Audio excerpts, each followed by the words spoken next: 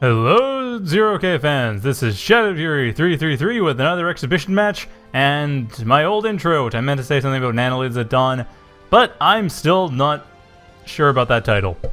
I don't know. Welcome to Nanolids at Dawn, everyone. 0K stream. Anyway, exhibition match. First one's going to be Anarchid versus SilentShadow on Desert Cliffs, which might be familiar to those of you who have watched recently, but I haven't shown it all that much. So Desert Cliffs is a map which is, as you can see, rather small. It is not a map that has a lot of resources, as one can also pretty clearly see. Both sides get about, well, they each get about 8 metal extractors, but at the same time, +2 and 5 rather than +2, so the overall effect, it's kind of like if you had about 10 to 12 or so metal, well, 10-ish metal extractors on most maps, which is a relatively healthy amount. But yeah, this map, typically what ends up happening is players will generally pick one of the sides to focus on, usually the one over to the southwest or northeast, because it's a bit smaller, a bit easier to defend. And then from there, one of the players, if not both, will try to go for the center. Usually whoever takes the center ends up at a fairly large advantage, but at the same time, it is a large enough map that units can tend to get around that, even if the center position is well held. But we'll see how this goes. So right out the gate, Anarchid going for Shieldbot Factory, and SilentShadow going for the Cloaky Bot Factory, which is a pretty healthy matchup. At least has been. I'm not entirely sure what it's like nowadays. There have been a lot. There have been some changes, but I don't think much has changed much. So Shieldbot versus Cloaky should be a relatively healthy matchup. Generally starts out with Bandits and Glaives being somewhat even, Bandits having a slight advantage, and then shifts into either a rogue-based shield play, which allows for more mobility, or the shield ball-based shield play, which doesn't allow for the mobility. Usually shield ball gets countered by snipers. Rogue-based play is a little bit harder to counter. Rockos don't have quite the range. Glaives can deal with it without too much issue, but at the same time, Rogue with support can usually be pretty scary. So, early scouting going on, nothing too notable. I mean, right now, neither the players really spotted each other yet. SilentShadow, yeah, they do see that dirtbag. Are revealing that they are going for Cloaky Bot Factory, but at the same time, they aren't revealing quite how many glaives they went for. I don't think Anarchid saw this one glaive back here, and I don't think they saw the glaive over here either, so as far as Anarchid knows, I'm pretty sure they only know SilentShadow has the 3, but at the same time, no, Anarchid has no radar. SilentShadow does have radar, does know about this dirtbag over here, but hasn't actually tipped their hand about the number of glaives they really have. Now, Anarchid, that's going to be tricky, because the thing with Anarchid right now is, I'm sure they know there are more glaives. They couldn't not know there are more glaives. But those glaives know where the expansions aren't. Like, Anarchid hasn't expanded outside their main base. This is it. True for SilentShadow as well, though SilentShadow will be getting their economy up a little bit faster. But they also haven't harassed yet. They aren't particularly confident, and rightly so. Anarchid's pretty well defended at the moment. They aren't particularly confident they can take out the main base. And like I said, no they can't. Though with the 5 glaives coming in, they should be able to take out one of the metal extractors. Though a quick outlaw coming in will put a stop to that. Anarchid, I wonder if they know where SilentShadow's going to come in from, because it looks like, given the distribution of forces, SilentShadow is likely to come from both sides at once. Now, I do see small shield ball in right now. Oh, wow, interesting. I don't usually see this. Usually you don't get the shield ball play until thugs come out, but no, convicts being used as outlaw support just to deal with those glaives, which they won't really have to. That's not where most of the glaives are going. SilentShadow's sending a few into the center, which will be taken care of pretty quickly. They don't even need the outlaw for that. But with the outlaw out of position... Wait, what is SilentShadow doing? They're going to the center? What? Ah, okay, there we go. I'm thinking that can't be right. Fortunately, did not notice that in time. Lotus... This Lotus will be down. This Lotus is okay. The Lotuses over here, though, are doing a great job making value. I mean, that was 3 glaives for... Well, actually, 5 glaives for 1 Lotus. Great value for Anarchid. Right now, they are doing very well. And this one glaive, the best thing you can do, get close to the metal extractor. I was going to say, get close to the metal extractor, so when the roach blows up, it blows up the metal extractor. Sadly, was not able to do that. So 1 metal extractor and 1 Lotus for 6 glaives. That's an advantage for Anarchid right there. Anarchid has the center as well. This is going very quickly for Anarchid. And SilentShadow really moving in their forces one at a time. They are not microing and paying for it. Those 3 glaives were really didn't have to be any. So at least at this point, SilentShadow knows where Anarchid is, but that's not all that helpful. On the other hand, SilentShadow does have a particularly strong economy. The 18 metal, 19 energy compared to, well, plus 18, plus 19 compared to plus 11, plus 17. Or, well, that'll soon change. But still, they do have a slight economic advantage. Anarchid, on the other hand, is... They have the military, they have the counter. They do have to deal with SilentShadow's commander coming in here, which is actually going to be a small problem. Wow, the Lotus doing quite a good job here. There's light harassment going in, but really that's... More for the fact that SilentShadow is already ahead economically, I'd say is not a big concern. But Anarchid has not yet rebuilt over here. They haven't actually built up over to the sides at all. They have not been expanding much except for the center. They're very focused on the center. That's actually kind of risky, but at the same time, so is SilentShadow's commander being so far in front, and it is going to pay for this. SilentShadow's commander is, if it keeps going forward, going to die. It cannot win this fight. Despite the HP differences, the Outlaw and the Lotus, no, it's dead. SilentShadow's commander goes down, and there goes the economy advantage. Gone in a fell swoop. Anarchid now has the reclaim on top of the fact that the static economy has gone down, so SilentShadow doing very poorly right now. Anarchid not even going to lose this. These glaives going to go down to the Lotus.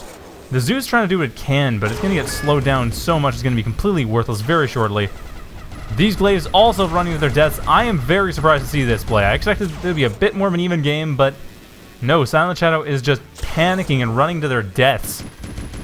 They might now get rid of the Outlaw. I'm not totally sure. No, not even going to do that. Granted, with a reclaim, that was unlikely, but no, that is not going to happen. Anarchid right now is basically poised to win. I mean, despite the fact that they have no expansions much around the side, they are poised to win. If for no other reason than they had their Lotuses right there. If the Lotus is right there, the Outlaw slows things down. That slow effect is huge. You cannot underestimate the effect of slow. And Anarchid's commander as well, that is... Well, that's heavy machine gun. But really, it was the Outlaw. That was the big difference maker. Like, the glaive support couldn't do anything. The commander got slowed down to a point that it couldn't actually deal much damage. And the Lotuses pushed extra damage on top of that. And a Minesweeper glaive does its job. Well, at least no, that ramp is probably safe. I mean, SilentShadow at least being somewhat wise about this, pushing glaives forward one at a time just to bait out roach explosions. Are these roaches on auto fire? Nope, no, these roaches are on whole fire. That's weird. Oh, I see. They're not being baited out. They're being shot at. That explains it. That makes sense. Actually, there was a glaive and a roach right next to each other for a little while before the glaive noticed, hey, there's a roach there. Let's blow it up and kill ourselves in the process. For red team, boom. Something like that. That is one thing 0K does lack. Well, okay, it doesn't really lack it because, I mean, you have this, but, you know, there's not a huge amount of personality to the unit sounds. It's just, you know, sound. And there are sounds, acknowledgement sounds and click sounds, but it's not quite the same, you know? Granted, at that point, you probably wouldn't hear this glorious suicide sound that you would hear in the case of... Oh, I see. They're trying to push the Outlaw into a pit? That's a really clever idea. Unfortunately, the Outlaw moved to... But that's your unit, Anarchid. What the heck? Anarchid, you can control your own units. A novel concept, I know. Anyway, nice minesweeping by SilentShadow. I mean, they're getting wise to this. This is not likely to turn around too quickly, but still, they're getting wise to it. Their economy has not quite stabilized up to the level of Anarchid, but it's better. And nicely got around that Stardust. Unfortunately, these Lotuses are not going to go down at all. This attack is going to fail. These glaives are dead. Trying to get rid of the convicts, not unfortunately able to do so, or get rid of the Lotuses, just not even sure what to focus on. Look, the glaives weren't even targeting anything. The Scythes might be able to do something. If they go for the Lotus, I mean, this Stardust here, that makes it dangerous, and is it going to be the first target? No, it's not. But yeah, these Scythes, they look to be only for scouting at this point, and no, they can't just be. They're going to be used for attack, and there they go. SilentShadow attacking with one, which actually works pretty well. Well, sort of well. That was not the best placed roach, but at the same time, hey, this factory is pretty vulnerable. All Anarchid has right now to deal with this is a roach. Now back up at SilentShadow's base, there we go. Now the Outlaw's underground. Now that's working. And Lotus Crawl on top of the Scythe. The Scythe is pretty much dead right now.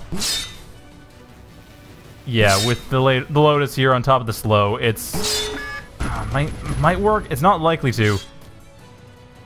And well, the crawl's being pushed away, but this scythe trying to do what it can, but the outlaw causing too many issues. Scythe simply can't attack fast enough. The best it can do is get this factory down low enough that, no, the roach is not close enough. Anarchid was wise to that. Actually, the best thing it probably could have done is march right in here, like in this tiny little hole here. The roach would have to destroy the factory. Unfortunately, SilentShadow didn't do that, so Anarchid didn't quite harm themselves that much. Still, at this point, another scythe would actually probably do the trick to get rid of the factory. Granted, Anarchid's army is so big right now, well, at least has a lot of value.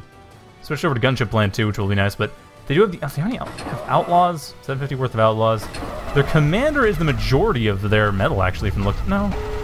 The plurality of their metal, not the majority of their metal.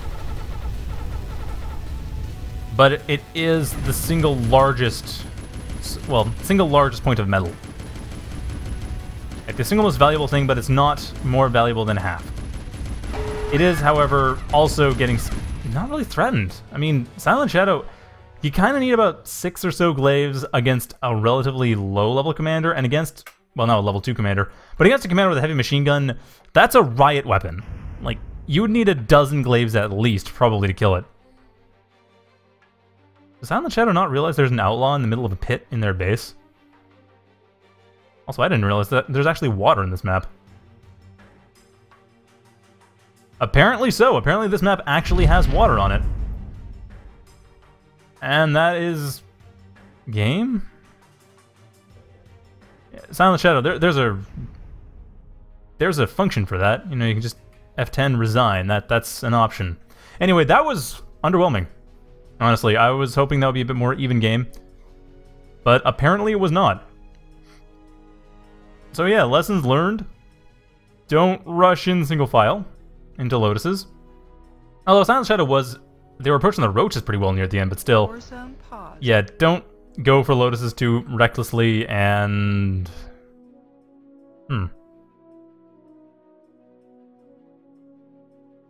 respect outlaws.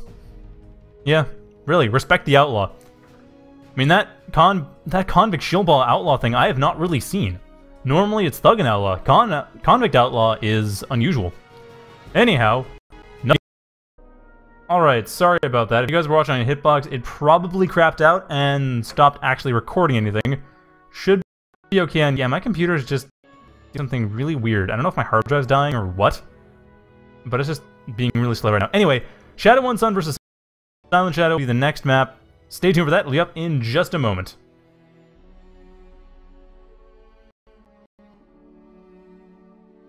Seriously?